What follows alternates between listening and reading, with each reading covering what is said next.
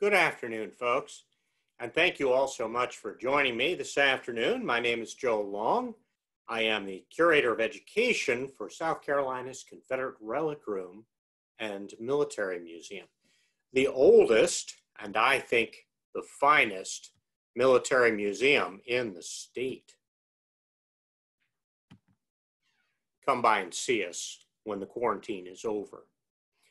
But for now, we're going to leave the museum and return to the beautiful Adriatic Sea for a history at home lesson about the leadership of a tremendous naval officer of the First World War, a man whose name you might very well know, but whose record you're probably unfamiliar with. And a guy I think that we have a lot to learn from.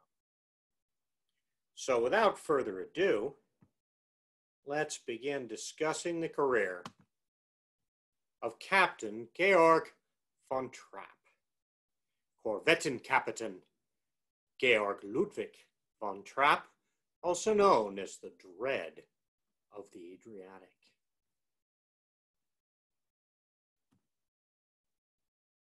But you probably know him as the daddy character from the well-known musical, The Sound of Music. Christopher Plummer sort of defined that role. And when you see von Trapp in the musical, you see a man who is a bit of a martinet. He uses a bosun's whistle to communicate with his children. You know that he has some kind of an interesting background, but the film goes into no details about it. And in scenes where he's in formal dress, like his wedding, you may notice he has some medals and a very distinctive medal around his neck. This medal is one of the only things he would carry with him when he crossed the Atlantic to go to the United States. And that particular medal is called the Military Order of Maria Theresa. It was the Austro-Hungarian Empire's version of the United States Medal of Honor, the highest decoration for valor that we have, or like the British Victoria Cross. And in fact, the Military Order of Maria Theresa, when awarded, actually came with a noble title. When he was awarded this medal, Captain Georg von Trapp actually became Ritter, or Knight. He gained a noble title with this award for valor. So the medals in the movie kind of look like, special effects, just sort of bling on the outfit of Prince Charming. But they actually represented a tremendous amount of achievement and of courage and leadership in a distinguished naval career. The Order of Maria Theresa was specifically given for successful military acts of essential impact to a campaign that were undertaken on the officer's own initiative. In other words, you didn't get the Order of Maria Theresa for following orders. You got the Order of Maria Theresa for coming up with and executing a plan of your own, and an especially dangerous one which no one would have blamed you for not trying. In fact, the sort of folklore about this award was that you got the Order of Maria Theresa for something that, if it had failed, you would have gotten a court-martial for. That is not strictly true, certainly not in Georg von Trapp's case, but it was a medal for men who thought and acted for themselves in leadership. And that's something we're going to see distinguishing Captain von Trapp throughout his career. He was born in 1880. His father was a naval officer who told many sea stories, and young Georg grew up hearing those and wishing to follow in his father's footsteps. He secured admission to the prestigious Austro-Hungarian Naval Academy as a naval cadet. And it's interesting what they thought in Austria made a good naval officer. He learned the things that you would expect: seamanship, navigation, naval history, not so much technology. He was very competent in handling a sailing ship by the time he was done with the academy. But also, Austrian naval officers had to learn to waltz very proficiently and also to play the violin. These were basic skills for an officer in the Austro-Hungarian Navy. The Austro-Hungarian Empire was his birthland and his first loyalty.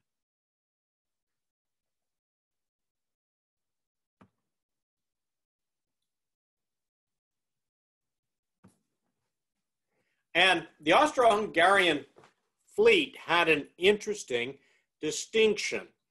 The man here you see on the left, this is Emperor Franz Joseph. And this emperor of the Austro-Hungarian Empire, for years before World War I, was already being referred to in Vienna among the intellectuals. They jokingly referred to him as Franz Joseph the Last, because the empire was very much in decline. It was an old empire and a union of different religions, different ethnicities, different languages even. The crews that von Trapp commanded often had men in them who did not speak German, the dominant language of the empire and the official language of the Navy. Sometimes they had to be taught basic German in order to do their tasks. In fact, the famous song from the musical, The Sound of Music, doe, a deer, a female deer, that taught basic music facts. The closest thing to this in the life of the real von Trapp family children, they were taught songs that their father had used as basic songs to teach German to sailors in the Navy who didn't know it. So the emperor is the Emperor of Austria, and the Austro-Hungarian Empire is a union. The Austrian emperor is sort of co-ruler with the King of Hungary, which led to military units being designated Kaiserlich, which means imperial, belongs to the emperor. You could have an army regiment which was Kaiserlich, or Königlich, belonging to the king, royal. So you could have a royal regiment which answered to the King of Hungary rather than to the Emperor of Austria. But naval units were both. They were Kaiserlich und Königlich. They answer both to the emperor and to the Hungarian king. And this is an important distinction to the men who look at themselves often as Austrians or Hungarians, and their loyalty is to the ruler of their own land. An interesting fact about that, you see here this man, I've already told you, is the Emperor of Austria. Now, let me show you the King of Hungary. There he is. Right there, same guy, Franz Joseph, is both the Kaiser und the König. But to the men of the empire, the distinction exists. Now, von Trapp is a promising young naval officer, and his first action will occur in China, of all places. The first time that he gets decorated for valor, he is fighting against the forces of the Boxer Rebellion. A group of Europeans have been trapped in the city known then as Peking. And the siege of Peking is going to be relieved by a multinational force that goes together against the rebels. And in order to get inland, they have to capture some forts called the Taku forts. And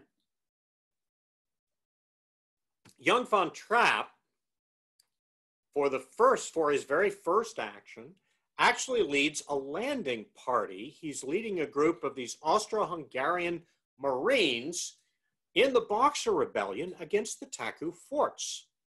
So this, again, is one more thing that you're going to see when you get a glimpse of the man's uniform inside the wedding scene in the movie.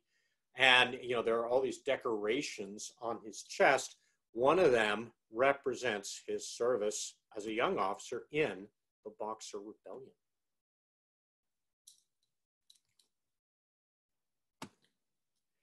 An important thing about von Trapp that's going to be part of his career and sort of define him.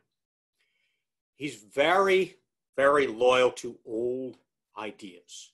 He's a very pious man. He takes his faith and his ethics very, very seriously. They're his guide to what's right and what's wrong. His hero is Franz Josef, the emperor.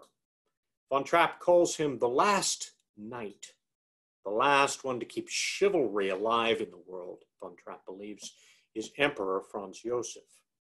And the things Joseph believes and says and puts forward for the empire, von Trapp considers those to be among the highest ideals.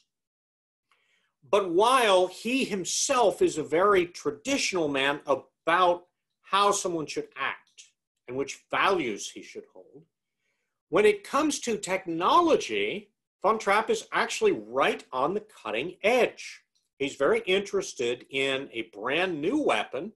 In the early 1900s, it's a brand new weapon.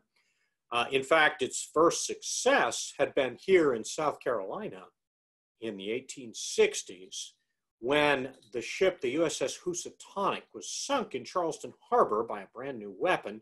That brand new weapon was a submersible warship. And that submersible warship, or a submarine, it was called in English, but in German, it was referred to as an Untersee boat. And this Untersee boat became shortened to U-boat. Well, here we have the first U-boat that von Trapp commanded, and it's not very big. That's not just the top of the craft sticking out of the water. It's pretty much the whole craft. The U-5 is very small, still sort of experimental. And von Trapp is excited about this weapon because it's kind of a defensive weapon. Remember, the Confederate submarine had been used to try to break the blockade in Charleston Harbor. And the Austro-Hungarian Empire feels that its sea routes could be blocked off by an enemy blockade. The English, they're not too worried about the English, but perhaps the Italians, their traditional enemies, could block up their ports. Well, they think if they have this new weapon, it could potentially break blockades. And the idea of using a U-boat to lay ambushes and to attack enemy shipping, that's still developing. But von Trapp becomes very competent at the new weapon. And while he's at it, when the U-5 is launched in 1910, there's a young lady there who breaks the bottle of champagne across the bow in order to christen the new warship. This is an old maritime tradition. And the young lady who breaks that bottle of champagne, her name is Agatha Whitehead. That doesn't sound Austrian because it isn't. Agatha is a young English lady.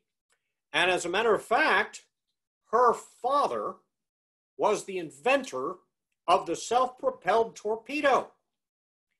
The British weren't very interested in that weapon. They liked their old weapons and tactics better.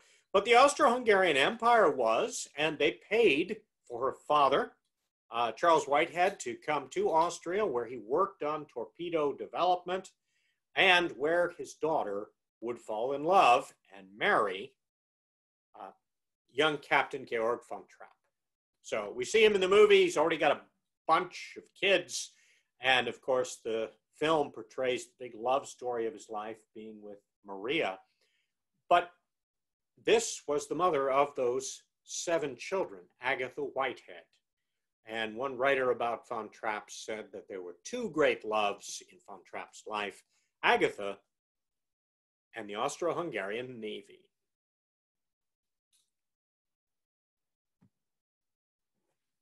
And here we have him on SM-5, or U-5, it's sometimes called, the little craft that he commanded. For an ambitious officer, this is a fairly small command, a fairly small crew, but working with a small, well-trained crew seems to have been von Trapp's preference. He didn't try to get into the bigger ships.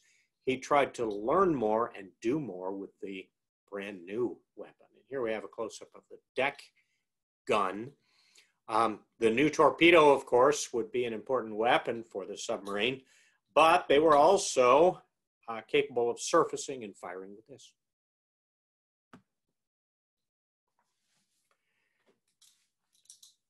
Both his bravery, but also his initiative in leadership would be really important to von Trapp becoming a successful U-boat commander. And this is a pretty big moment for him. His craft is being inspected by his hero. That is the Emperor Franz Joseph on an inspection tour of the units of his fleet. Because the Austro-Hungarian Empire becomes involved very quickly, is actually right in at the beginning of what was then called the Great War. We know it as World War I. You might vaguely remember from classes in school, it was an Austro-Hungarian archduke being assassinated by a Serbian that kicked off the events that would send the world to war. And naturally, as an Austro-Hungarian naval officer, von Trapp went to war right away as well. And when he received his command, this is a terrific book, by the way. This is von Trapp's own memoirs. It is called To the Last Salute. And only about 10 years ago did it become available in English. But he writes, and by the way, the events in this book end long before the movie begins. The title of the book, To the Last Salute, refers to one of his ships renders the last formal gun salute that is ever given to the flag of the Austro-Hungarian Empire. Because at the end of the Great War, that empire is not going to exist anymore. And he fires a final gun salute when the Austro-Hungarian flag is lowered for the last time. But in the book, he describes his new crew when he is assigned duties for World War I and a little speech that he gives them at the very beginning. He recognizes that many of these men are people he's actually worked with before in 1910 and before 1910 who were reservists. So they finished their duties with the Austrian military and then they went home. And now they've been called back. And he writes about them. My new comrades are all familiar. He calls them his comrades. He doesn't refer to them as his subordinates, even though he's in command. His first thought of them is that these are his comrades. And this is something you see again and again in his writing, is the respect he gives to his subordinates. My new comrades are all familiar. Years ago in my U-boat, I sailed with some of these men. In the meantime, some had served out their time, been home, got married, and now stood before me not as young fellows, but as mature men. He's over 40 himself, which is quite old for submarine service at that time. The most important thing is we must be able to rely on one another. I must be able to trust you, and you must be able to trust me. If we are to be successful and want to bring our boat back safely every time, this depends on each one of us. It's a simple speech. Something you'll see as he writes about his men is how closely he pays attention to what they think, how they're acting. In one case, when a petty officer seems to be holding something back, Von Trapp takes him aside and says, "You need to speak freely to me about this." And they all come from different backgrounds. They speak different languages. Gumpoltsberger is a man he refers to repeatedly in the book, a petty officer aboard. And although Von Trapp never mentions it in the book, apparently in Austria, Gumpoltsberger was almost always a Jewish name, and this petty officer was probably Jewish. He's got Orthodox, Catholics, Serbians, Hungarians, and Austrians aboard, but they all need to work together, and they all do. Their first major success is actually one of the Austrian Navy's biggest successes of the entire war. It is the sinking of a French cruiser, the Leon Gambetta. Now, this is quite a mismatch. His little craft is 105 feet long, about 260 tons. She has 2 torpedo tubes and a 37 millimeter gun. There are 19 men in his entire crew. The Leon Gambetta, by comparison, is a 12,000-ton cruiser, and she has more than 800 men aboard. She's 12,400 tons with 728 men aboard. I'm sorry. 728 men in the crew. She was carrying extra soldiers that night who were being transported. But it's about more than 10 times his size. A very powerful war machine is the Leon Gambetta. And Von Trapp has been stalking this ship several nights in a row. And he gives an account in his book after 2 chances to attack the big French cruiser have been missed. Now, this is one of the most powerful naval weapons the French have in the Mediterranean. And they've missed opportunities twice. Now, he's gotten within range the 3rd night in a row, and he writes, "The cruiser comes about. If she veers away, everything is in vain again, but this time she approaches. Slowly, the picture in the periscope grows. I think I hear the rushing of the bow wake as the Colossus moves closer. Now a quick glance at the ship type. There is no doubt. Both torpedoes ready?" And the last safety device of the projectiles is unfastened, and "Ready!" comes back. In the periscope, I can see the cruiser's bow run through the crosshairs of the ocular, then the forward tower, the command bridge. Now the aft stacks come with the most vital part of the ship, the boilers. "Starboard torpedo, fire!" Then a quick turn, and "Port torpedo, fire!" toward the forward stacks. I watch the trail of air bubble from my projectiles. They run in a straight line at 40 knots to their targets. At 500 meters distance, a big ship can no longer evade them. There, a dull, hard sound. After 10 seconds, a second one, as if a knuckle hit an iron plate, and a cloud of smoke shoots high up, far above the topmasts. The men in the boat cannot hold back. Hurrah! Hurrah! Somehow or other, they must release the tension. I have difficulty penetrating their enthusiasm to get them to ready the reserve torpedoes. Perhaps the ship still requires a coup de grace. After the mortally wounded enemy, our U-boat crosses her path.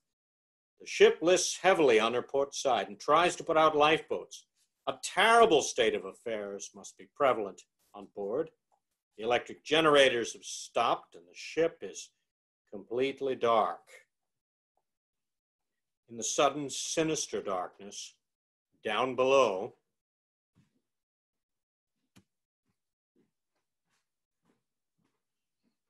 surely no one can find the closed bulkhead doors.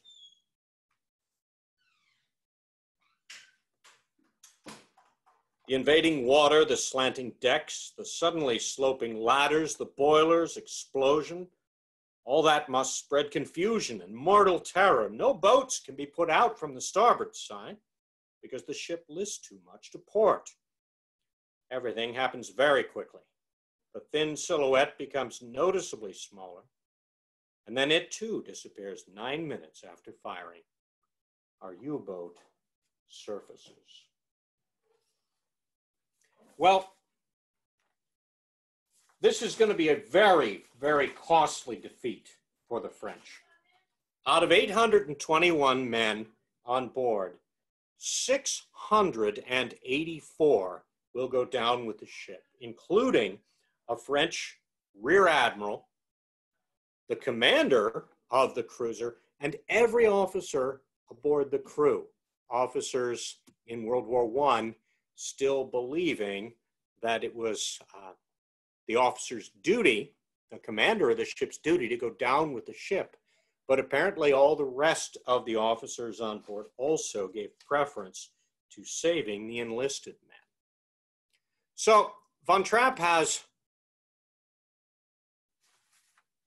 done something which is astonishing, using the very primitive craft that he's got and matching it up very shrewdly, using excellent tactics and leadership to sink this enemy ship. But to him, that's not the end of the story. And you heard how he sort of visualized to himself how terrible things must have been aboard the ship itself. As a fellow sailor, he realizes how awful things were and horrifying for the men aboard the ship he struck with the torpedoes. He expresses his anger that the French didn't send any escort vessels with the cruiser, so that there's no one there to pick up survivors from the water. And in his book, he relates a little rant that he gave to his second in command. Say, Suffragettes, our job is horrible. We're like highwaymen sneaking up on an unsuspecting ship in such a cowardly fashion. Simply cold-blooded to drown a mass of men in an ambush. And the XO looks at him and says, yes, sir. Well, von Trapp hears something in his tone that makes him ask an extra question. He says, no, don't give me yes, sir. Say something. And the XO reluctantly says, well, you're right, but there's more to our trade than life in the trenches or a torpedo boat. It takes nerves. Look, you have it better than the men and me. We know absolutely nothing about what is going on up there. We can see nothing. We only know that you are going for an attack. You have no time to talk. We have to read your facial expressions and infer what's going on. Treachery? Couldn't we be torpedoed at any moment or run into minefields? They've laid nets against U-boats in the English Channel. Supposedly, they have sound apparatus to detect us. You know they're going to invent all sorts of things to make life harder for us. We are not a glory weapon. And von Trapp listens and gets a new perspective on what life is like for the men he commands as well. And his compassion for and his understanding of his men is something that really flows through his book, including a number of humorous stories that he decides to tell about them. But this great victory results in his receiving the Order of Maria Theresa, his knighthood, and being catapulted to being one of Austria's national heroes, the captain who sank the Leon Gambetta. He begins to receive fan mail, as well as the rest of the crew. Letters and parcels arrive, he says, and we of men of U5 swim in champagne and Dalmatian wine. Quoting one letter here, he says, under your imperial and royal command, the biggest French cruiser was sunk. We congratulate the great heroic exploit of the submarine U5, with the wish that the victory banners of the submarines will flutter in the city of Vienna. With God for emperor and fatherland, every hand is raised in Austria. Yours, respectfully, your well-wishing Viennese friend, an 8th grade schoolgirl. So the women are beginning too. I'm touched and order a Prugelkrapfen from the confectioner Lehmann of Singerstrasse to be delivered to the girl. He has her sent a cake. Well, the outcome of sending the cake to the little girl is that they begin receiving hundreds of letters from schoolgirls, all of them giving the same compliments and hoping for a similar cake. That's not the end of von Trapp's war or his exploits. He goes on to command several submarines, including a captured French U-boat against the Allies in the Adriatic, and to command them successfully. But one thing that bothers him more and more, and here is a view. This is the entire crew of one of his submarines. Not a very big bunch, as you can see, and from all different backgrounds, and some of them look less happy than others. Perhaps the sun's in their eyes, but another factor is that, to his shock, not everyone is as loyal to the Austro-Hungarian Empire as von Trapp is. And while he expects that they are going to show the same loyalty to the empire that they show to him personally, it's just not true. They respect him as a leader and perform their missions very well indeed, but he is increasingly heartsick at the breakup of the empire and the fact that when his sailors leave, they go home to their own people, their own religion, their own ethnicity, and they're not really strongly in favor of keeping the empire itself together. At the end of World War I, von Trapp has become Austria's greatest hero. He wears the Order of Maria Theresa. His story has gone nationwide. He is given the privilege of firing that last salute to the emperor's flag. But the end of World War I means that Austria loses its empire and loses its navy entirely. When the boundaries are redrawn at the end of World War I, what's left of Austria does not have a coastline whatsoever. They can have no ships, they can have no navy, and von Trapp has no job. He has no nobility. He has his family that he takes comfort in. And then, before 2 years are out, Agatha has contracted scarlet fever and died. So von Trapp has lost the things that are crucial to him. He has his children. He's lost his career. And he has lost his wife. And most folks would probably expect at that point that he's done making important decisions in his life. Again, he's not a young man. He was in his 40s when World War I broke out. He does take the time to write his memoirs in German.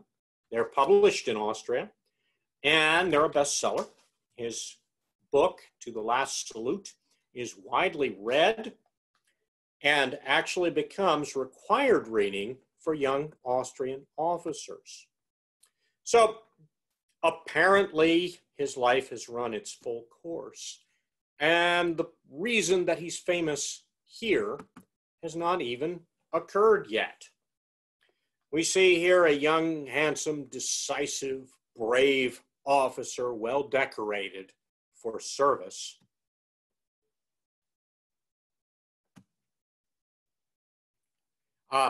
another exploit that he had the first time a submarine sank another submarine in history was von Trapp's sinking of the Italian U-boat, Nereide. And von Trapp had won tremendous respect through the victories he won during what was a losing effort. This was something that I believe he had in common with this young man here. This young man from some years earlier had been the United States' greatest war hero of the Mexican War, rose to command a few years later of the Army of Northern Virginia, the most famous Confederate army. This is Robert E. Lee, who, after the surrender in 1865, remained an important leader. He had no army to command anymore, any more than von Trapp had a ship. But he did have the respect of the people that he'd led.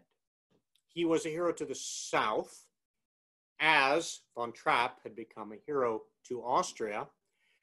And both men didn't necessarily feel like they should be as admired as they were.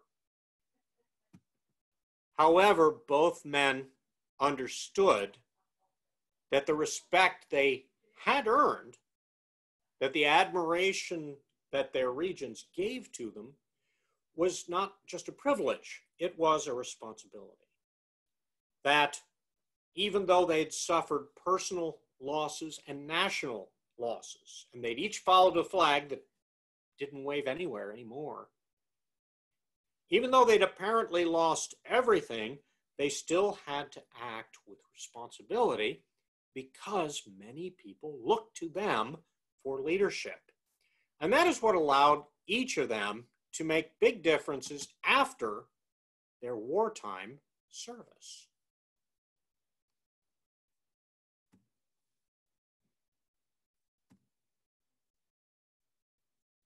And you see both men here after their wartime service. What's going to happen with Captain von Trapp? In 1938, an offer is made to him. And this is in the background of the film, The Sound of Music, but they don't give any background to the background. In the film, it's clear that the Nazis, the German National Socialist Party, when they annex Austria and make it part of their new empire, the Third Reich, that they want Captain von Trapp. The film doesn't make it clear that he's not just another guy that they want. When the German Navy approaches von Trapp, what they're trying to do is get one of the greatest Austrian heroes and the greatest Austrian naval hero of the previous war to sign on with them. And what will happen to von Trapp if he decides to take that offer? Well, von Trapp was a man who really liked his decorations, his naval career, the prestige and the honor and the respect that came with being a high-ranking officer. And they're offering to give him all of that back and more.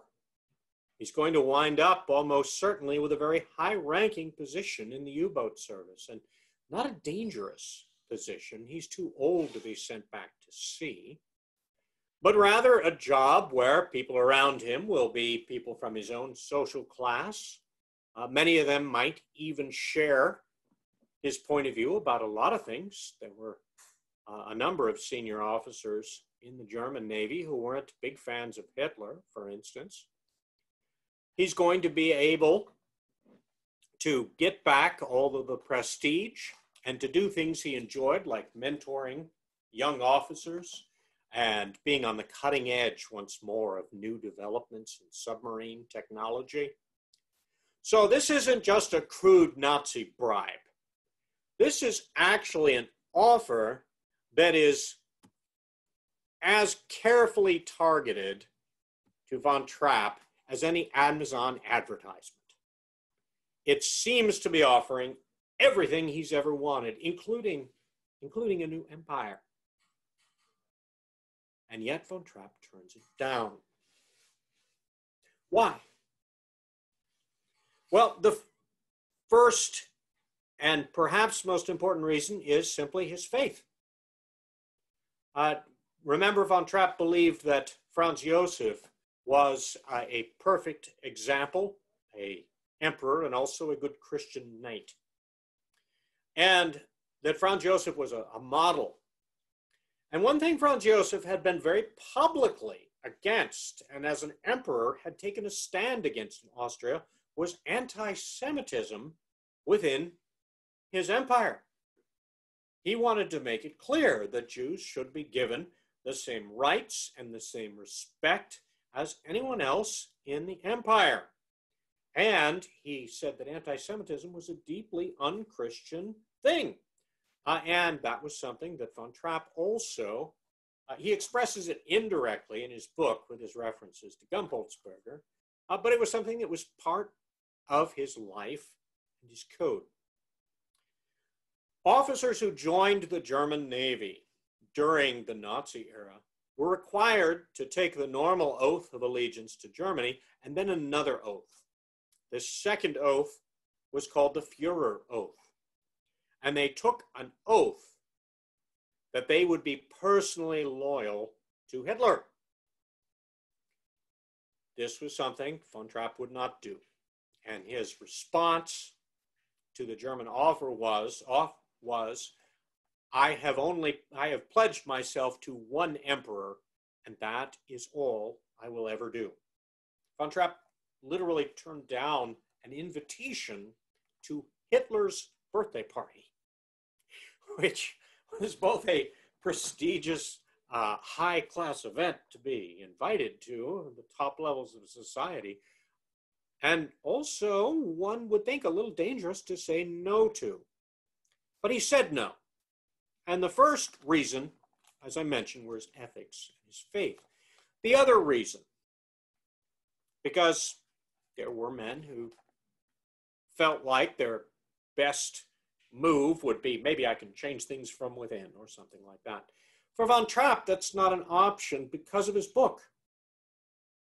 His book, To the Last Salute, had become required reading for young men who were going to be officers in the Austrian military. He was deliberately being held up as a leadership model. That gave him a deep level, he thought, of responsibility. Because if he said yes to the offer,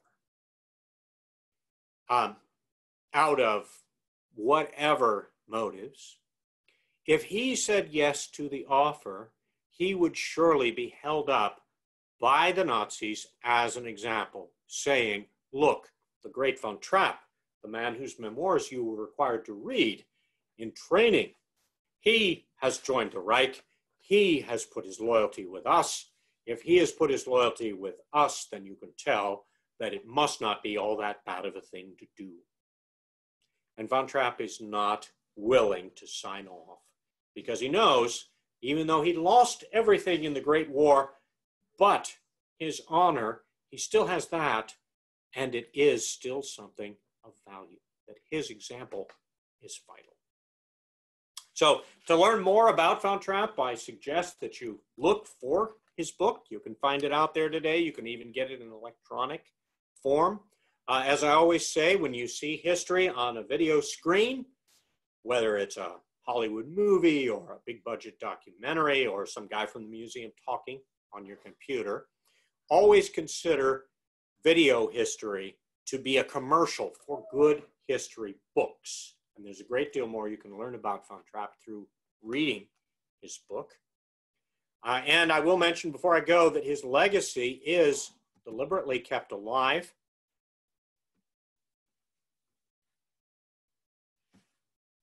In the modern Austrian military, each class of graduating officers chooses a symbol, and not too many years back, the legacy of von Trapp was honored by making him the role model for another graduating class of officer.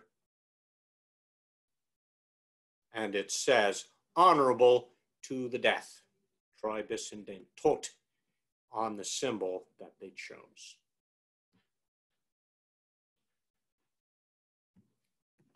Okay, folks, just like von Trapp's crews, we were a small elite group today. I'm going to go ahead and unmute folks out there. Did anybody have any questions or comments that they would like to add to today's session? I hope you're carrying away some good leadership thoughts with you today. I think they were that studying great leaders is an important way to develop your own leadership, which is something we all ought to work on doing.